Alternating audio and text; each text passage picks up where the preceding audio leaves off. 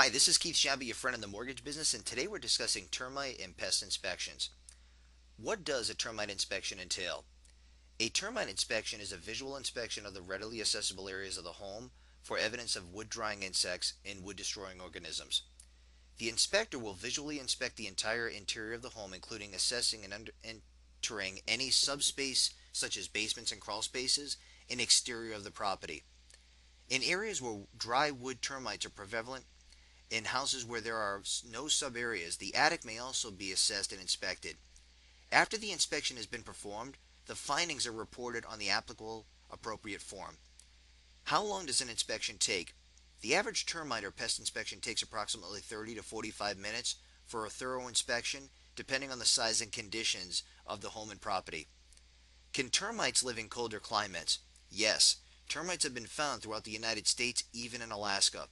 Cold weather does not kill them off. Rather, it slows them down or causes them to go into hibernation state. Why inspect the attic if termites stay close to the ground? The termite inspection is actually an inspection for wood-destroying insects and organisms. The inspector is also looking for ants, bugs, and fungus. Sometimes in areas where wood dry rot termites are prevalent, and in houses where there are sub-areas or attics may also be assessed and inspected. Inspectors routinely look at the attic area for dry wood termite pellets, fecal matter, which are oblong, vary in color from light gray to very dark brown, and are only 2 to 3 millimeters long. They generally accumulate on the surfaces or in spider webs near the eaves area of the attic. What do termites look like? Subterranean termite colonies consist of 3 different castes: reproductives, workers, and soldiers. All the subterranean termites are generally creamy white in appearance and are translucent, looking very much in size, shape, and color as a grain of rice. The reproductives, or swarmers, have a pair of uneven wings and are often mistaken for flying ants. The workers look similar to swarmers, only they are a little smaller and do not have wings. The soldiers also similar and except for their oversized heads and are large, crushing manobites. What is the difference between carpenter ants and termites? There are a number of differences between the carpenter ants and termites. The body shape of the carpenter ant is like a hourglass. It narrows between the abdomen in the rear and the thorax in the front. The body of the termite is more cigar-shaped without the narrowing between the front and the back halves of the body. When wings are present, carpenter ants have larger wings in the front and smaller wings in the back, whereas termite swarmers have relatively equal-sized wings. Carpenter ant wings are less veiny than termite wings. Also, ant wings have a stigma, dark spot on the leading edge of the front wing, and termite wings do not.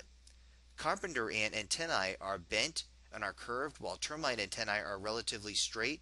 Also, termites eat the wood they tunnel through, and ants do not. How do you treat termites? There are several methods available to treat subterranean termites. A chemical treatment is the most common treatment type available to subterranean termites. The goal of a subterranean termite chemical treatment is established on a continuous termicide barrier between the termite colony, usually in the soil, and the wood in the building. This is done by placing termicide in the soil on both sides of the foundation elements to provide a barrier preventing the termites from entering the structure. Technicians trench the soil and inject termicide beneath it 16 inches in intervals. They also drill into a hollow masonry block wall foundation and inject termicide into the block voids. This creates a protective barrier around the property. In ground baiting systems are also becoming more popular method for treatment of subterranean termites. A subterranean termite baiting system involves placement of cellulose, wood material, bait stations at strategic locations around the perimeter of the home. Worker termites, which consistently forage for wood to feed their colony, locate the cellulose bait stations and leave special scent trails to summon their mates to the food source.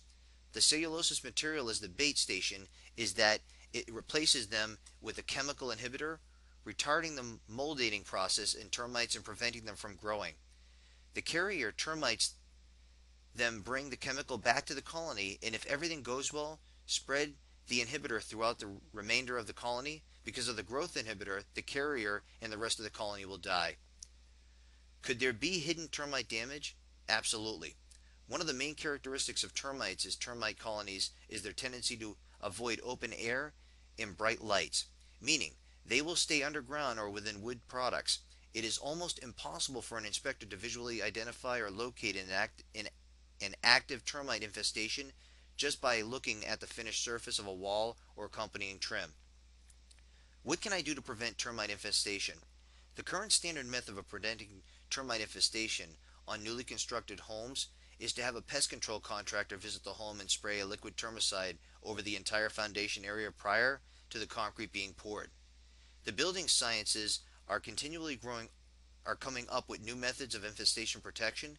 A homeowner could also make a post-construction adjustment of the home that is less conducive to an infestation of wood-destroying insects.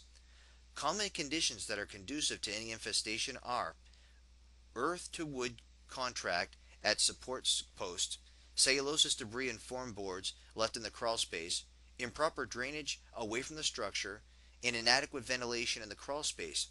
Correction of these conditions will greatly reduce the likelihood of an infestation. Why do I have to treat if there are no live termites? If there is evidence of termite infestation and no evidence of termite treatment having been done, the inspector must report that the infestation is active, which means in need of treatment even though no live insects were discovered. Does the termite inspection cover all types of wood-destroying organisms? This depends mostly on the state and local code.